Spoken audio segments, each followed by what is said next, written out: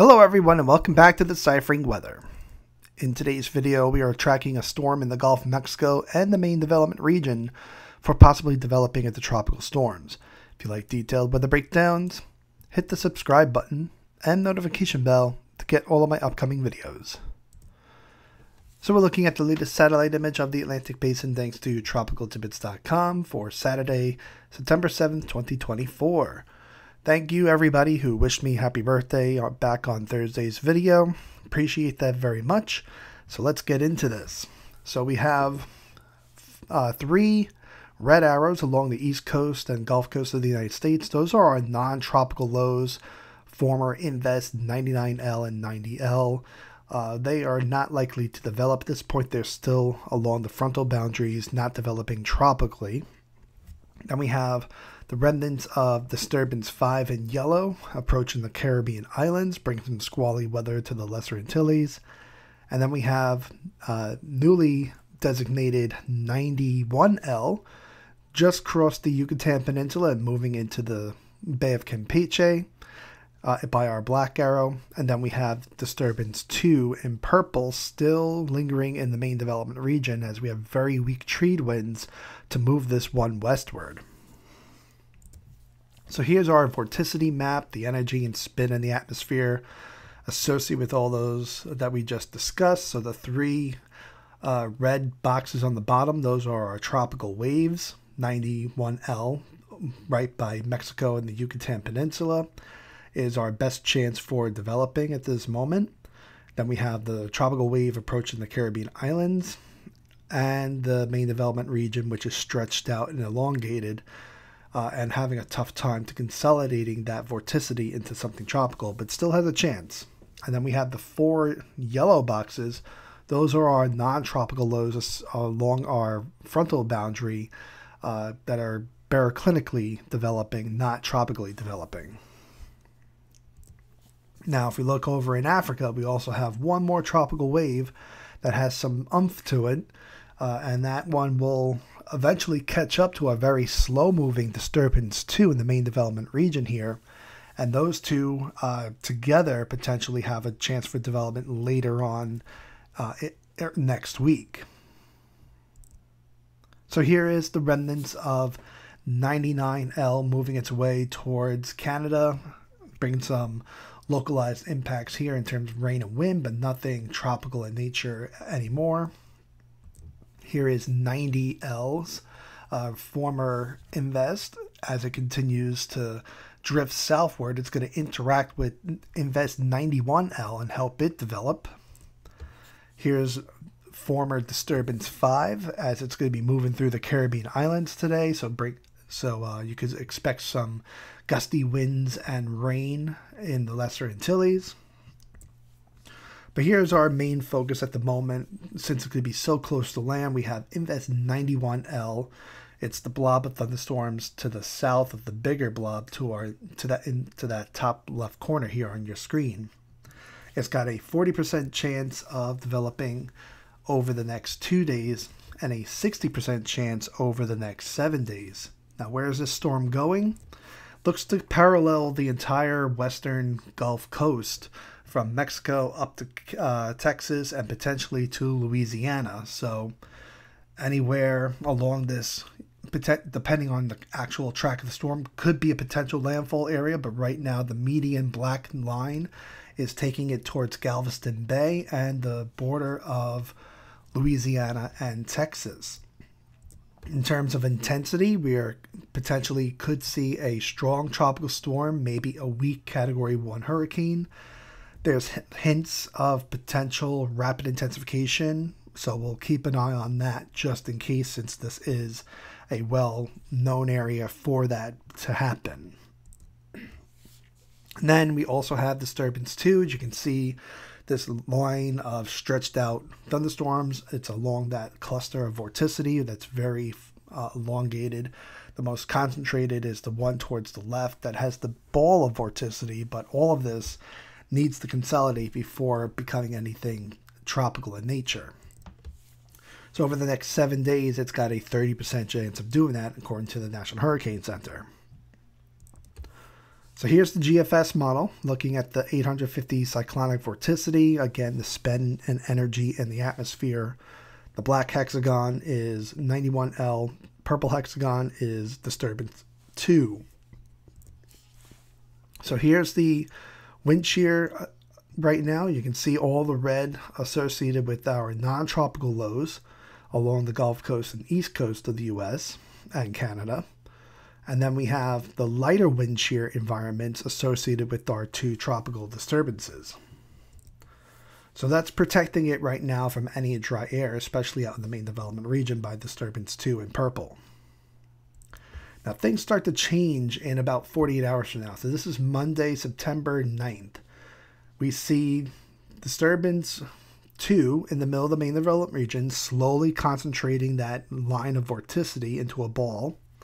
And we also have Invest 91L in the Bay of Campeche, consolidating the vorticity from former 90L to its north, incorporating it into a ball of vorticity as well. But the better chance is with 91L developing. As you can see, it's going to have a very robust upper level ridge overhead, which is that perfect scenario for the expellation of rising air in the upper levels of the atmosphere and dispersing it outward, allowing converging air in the lower levels of the atmosphere, creating that circulation pattern for our low pressure system to strengthen.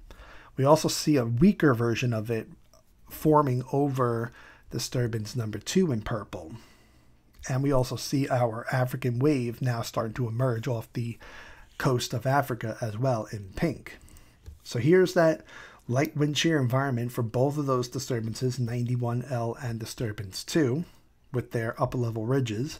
That's going to protect it from the Saharan air layer for disturbance 2 just to its north, and the dry air coming down from the Gulf of Mexico behind those cold fronts with our non-tropical lows still riding along them along the east coast of the United States. So moving forward another day to Tuesday, September 10th, and we see both of them concentrating their balls of vorticity even more, and that's going to strengthen these storms. Potentially we could see a tropical storm at this point in the Gulf of Mexico with 91L in black here. And then as you can see here on day 4, Wednesday, September 11th, we have it getting close to the Rio Grande Valley, not actually making landfall, but just brushing by at this point. So expect some heavy rainfall for the Rio Grande Valley midweek next week. As you can see, both disturbance 2 in purple and our pink tropical wave are getting closer because the trade winds out here are very weak, not pushing them westward yet. But you can see just to its north, that Azores high is starting to get its act together and reorganize, so that we'll start to see these storms finally moving westward through the main development region. As you can see here on day 5, Thursday, September 12th. We also see that 91L has made its way towards the Louisiana-Texas border at this point and had made landfall in that region. Now this is just this model run. Like I said, anywhere along the western Gulf Coast could potentially see a landfall from a potential tropical developing system, depending on the exact track of this storm. It could be in Mexico if it goes further west, Rio Grande Valley, as we saw in the previous slide, very close to a potential landfall, and then as it recurves to the north and northeast, maybe the Galveston Bay, or like in this model, the Texas-Louisiana border.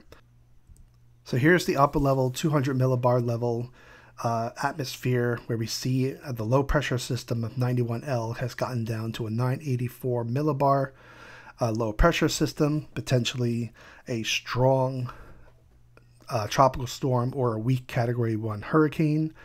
As you can see, the upper level ridge with disturbance 2 has disappeared at this moment, so it's very weak upper level winds, not allowing that system to rapidly intensify as we saw with 91L. And that potential rapidification with the very warm waters of the Gulf of Mexico creating that low wind shear environment could potentially allow this system to strengthen further, in my opinion, It just depends on how much land interaction we see with the storm and how rapidly it can get itself organized, incorporating the old vorticity of 90L into 91L.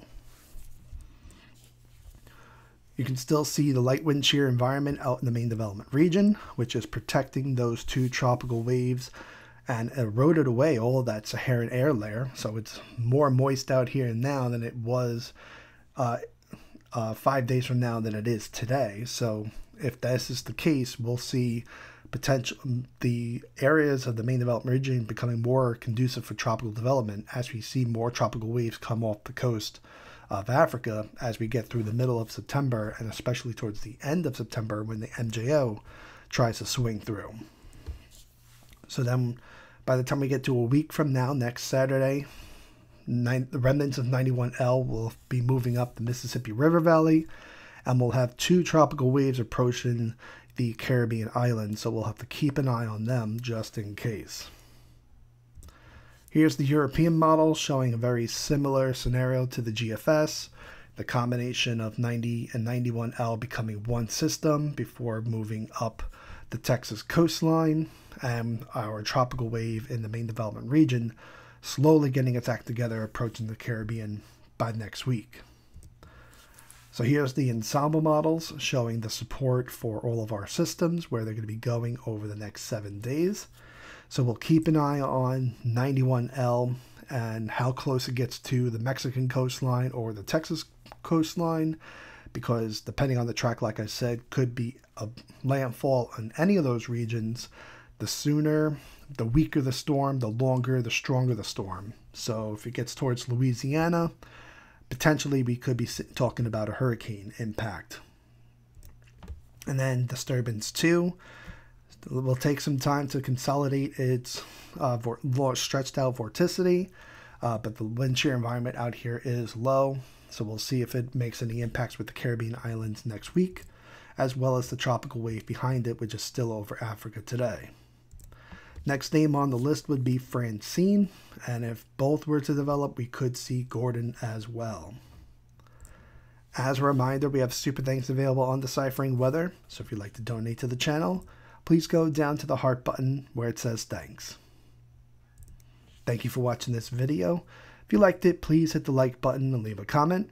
Please share this video with your family and friends on social media.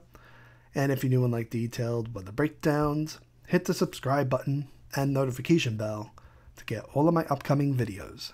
Thank you and have a great day.